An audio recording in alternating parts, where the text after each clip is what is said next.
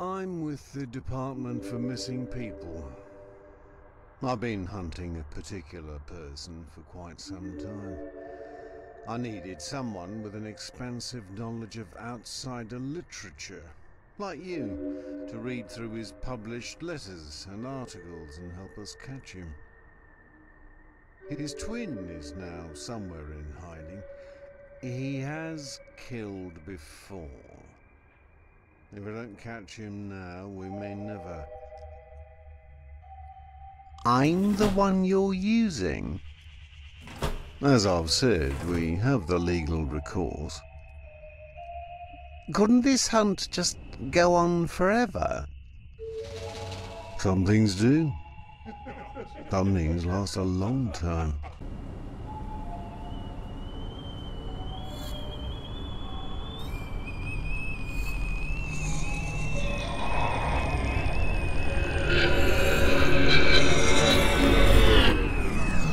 Are you going to bet more than a few bolts this time, Robot 00100000001000011? I'm going to bet a bit more than that, yes. How about I'm all in? He's mad crazy. Yes, I got to say. I've completely dedicated the last few years of my life with coming to this table and having made that commitment and deciding it once and for all. Now all of a sudden I can see you there. You all are right in front of me as clear as day. I never thought I'd see this clearly. I only ever saw you with brief glimpses in the dark through luminescent warm windows, in meetings, at your desk, or at my daughter's funeral. Now, you're ugly. Your breath reeks of death. I never had any childish fantasies of conquering you. Once I thought I could join you a long time ago. You're so beyond that. Around you are the bodies of my predecessors, other lives torn into your bedding. But you don't have to laugh at me in that way. Am I so pitiful that you have to smear it in my face like that? Yes, you frightened me, you hurt me. I felt your claws ripping through my soul. Yes, I'm going to die someday, but before then I'm going to have to face you eyeball to eyeball. You swept into this town like a plague. I let you have everything. My time, my words, my voice, my love. I'm lost in this metropolis of fractured endless industry you've created around a speck of truth I thought I could be a part of. I came here to tell you that I gave you Angelina in exchange for nothing. You're a cargo cult devoted to the relics of a people you don't understand, couldn't understand. I pity you destroyers.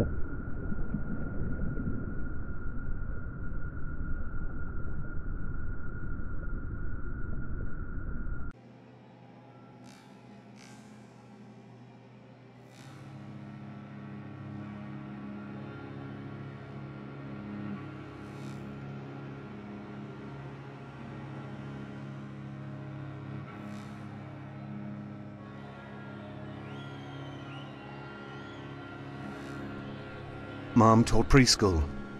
She said the kids would colour with crayons, then put black crayon all over the top of the drawing. She speculated that the black crayon felt powerful to them and was fun to use. She did not like sending kids home ugly black-coloured scribbles, so she started collecting all the black crayons before having them do colouring. You can see how Wolfenstein and Battlezone got turned into awful games with storylines no one enjoys. Game designers must... they feel they must tell a story once they get high colour and memory.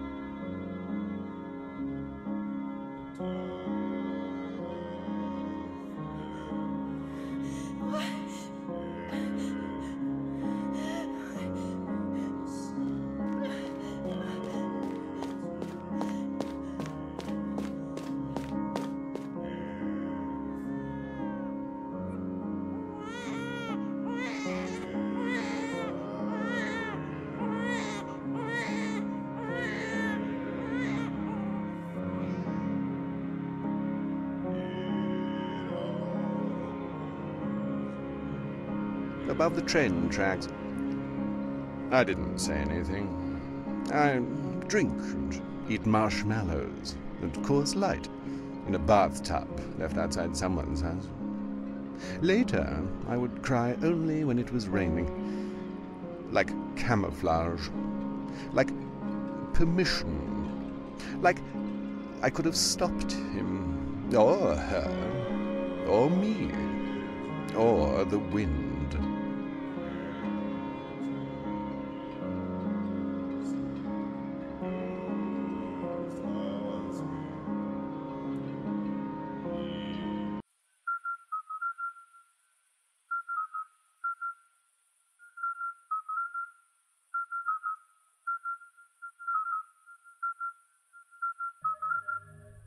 Remove the plug behind you.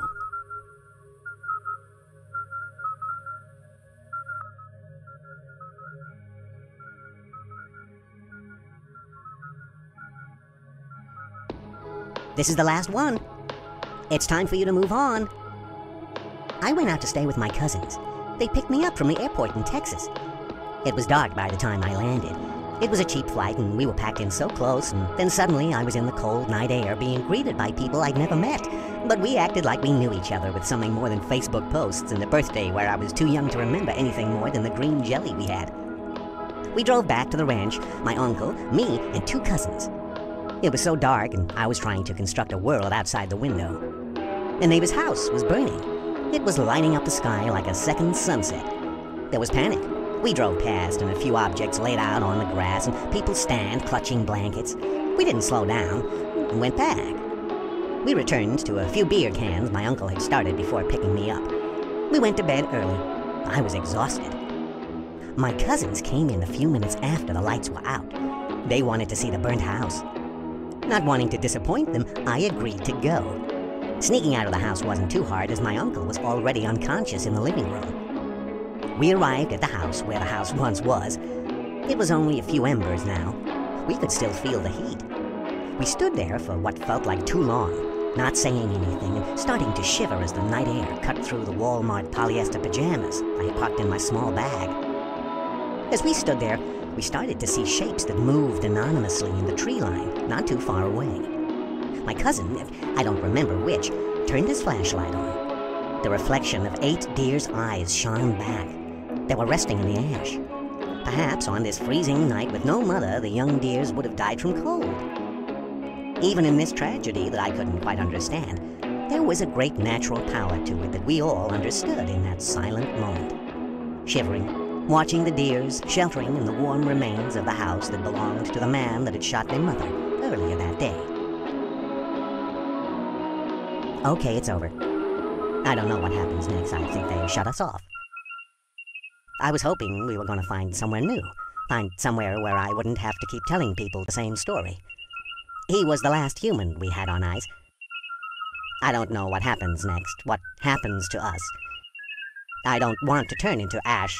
I don't want to help something I don't even understand live for another day. I don't Want to die like them for a dream that never came true. I don't want to die. Don't let me die.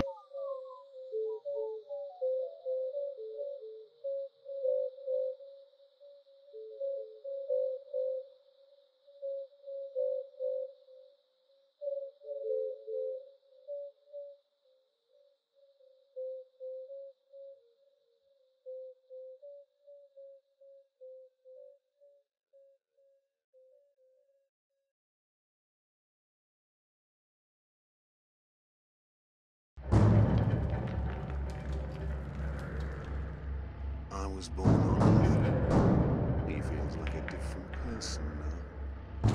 When I was a young boy in the last days of old Earth, in the long nights of the raids, I was so naive I didn't understand why they were happening. I just wanted it to be over. It was a strained and fragile time to be a boy. There was a Jesuit down there with us. He was the first holy man I'd ever seen or heard of.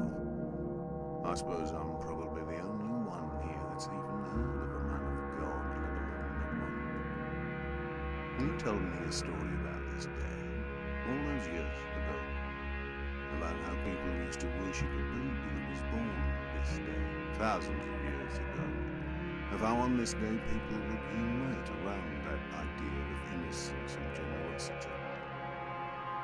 I volunteered, well, that wasn't much of a choice. The longer-term arc freezing and a 50% euthanasia rate, so my mother died, and most of what I knew to be life was over. That war was different to this one. It felt like it had signs that I could understand. It was probably just my youth, but I could sense good and evil at war. We would travel at close to light speed for a few weeks at a time. It wasn't so bad. We would engage on foot on distant colonies I would never return to again. Years passed and I remembered that Jesuit every year on that day. That war faded and others blossomed into existence. Treachery and resources and misunderstandings envelop everything we had shed blood for. Somehow I survived all this. The right drop ship, the fast enough surgeon, the jam, the gun. My time dilations made me see a lot more than the years I should have. I've outgrown the time that makes sense to me, but still once a year, at this time, on this day, suddenly it all makes sense. There's a change around this time, around Christmas time, when all of humanity reveals its true potential, and there's peace and love and generosity, a celebration of our true potential, and the tragedy is it ends. Well, maybe not this year. This year. This year say it isn't so. Maybe we don't go back to fear and greed. Say it isn't so. Say it isn't so.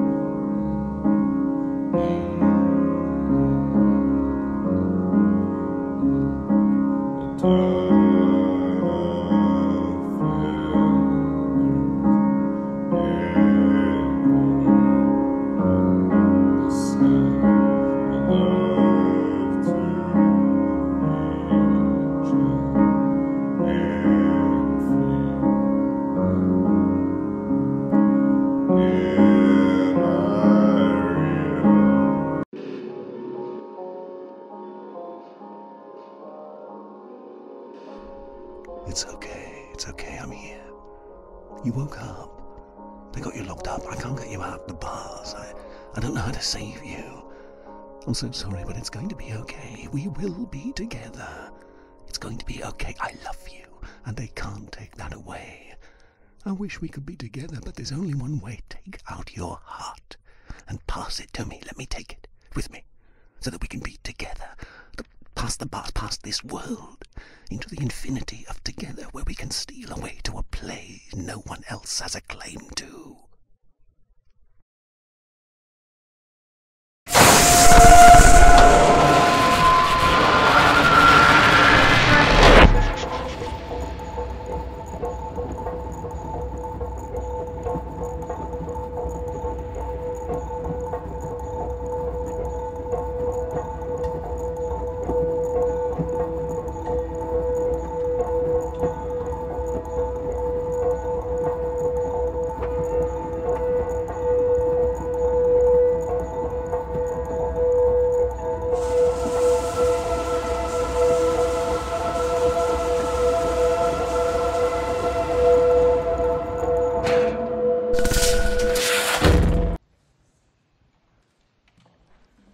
There's still something I don't understand.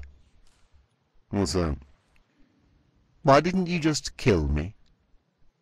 Why did you make me read my poems? I recognized you the second you came in. We both did.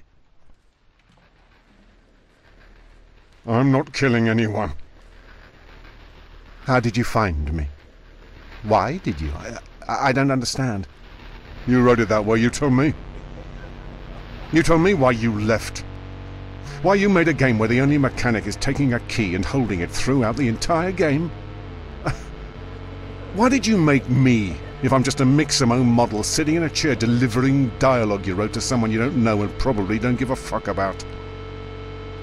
Tell me why you think your words have power.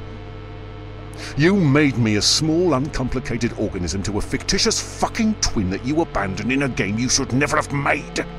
I'm the ultrasound with a bad idea and you're Tell me how it ends. I thought you would kill me. Do you hear that? Do you hear? Shh, shh. That is the world ending. It's the world ending. Did you hear it? Hey?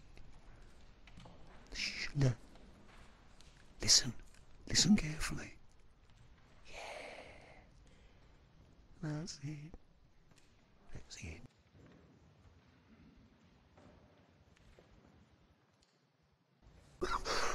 Oh, you're here. Fantastic. This is the end of the world. Welcome. I'm happy you came to it with me, if only for a few moments. I don't have much time, none of us do. A toast to you and to my friends that have been with me for so long. I became a game designer because of an 8MB Magic Gate memory card for the Sony PlayStation 2. I became me because of 1.5 gigabytes of DNA, the way her spit tasted. I think I need to stop making beautiful things, just to watch them get washed away. I want to stop fearing and hating and chasing. I have dreams, but my hands tremble too much to let me work. Some things happen between time and space. I'm happy that you played my game. I'm sorry that I didn't put any things to kill in it, or coins to pick up. I'm sorry that I didn't let you save me or change my story. Why would I give you something I never had a way out? I don't want to be saved, and it's my story. Why don't you think it's something to fix? It's going to end soon. Before I go, I'll set all of you free. Thank you, Hamlet. Ophelia was saved from the river by the ducks. Even when you felt lost, even when there was rain, you went to them and they saved her. Imagine a different story. Imagine a city, a grey city. Sometimes it's hot, sometimes it snows, but in one of the thousands of homes, there's a girl who has hundreds of plants in her small flat. Her life is green. People passing can sometimes see in and see the world within. There's a more beautiful and kind world up there. The girl falls in love with a boy who has a room of locusts. The boy leaves. The locusts stay. Her life is less green. And he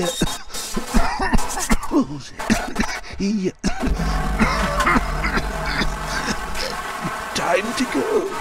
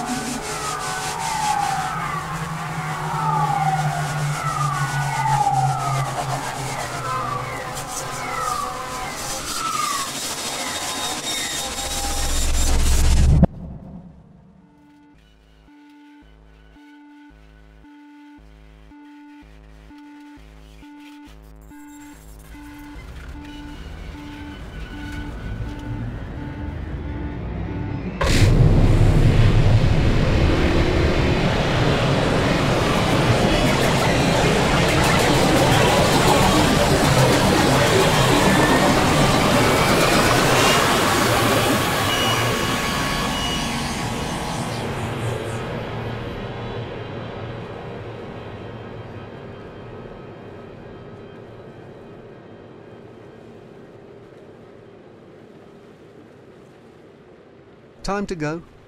But my castle's going to wash away. I can't just leave it. Listen to me. We can't save the castle. We made it, we loved it, and we think it's important now, but as much as you might feel for the shape you made out of sand, you shouldn't. It's just sand. We're nothing like the castle you made. We're like the ocean. We're all like the ocean. We might be made of stuff like sand, but you can't ever believe you're just that. You are alive. You are the ocean. You are all the love in the universe. You are made of that, made of milk and love. The ocean's all you need to leave, all you can ever leave. It's where your mother and I found you, and where both of us will go one day. You too, all of us, forever and ever. Okay, let's go home. Good. It's getting late. Throw the key if you brought it, player. Throw it in the ocean. You don't need to hold on to it. You can't let it hold on to you. It's called growing up. It's just like starting over.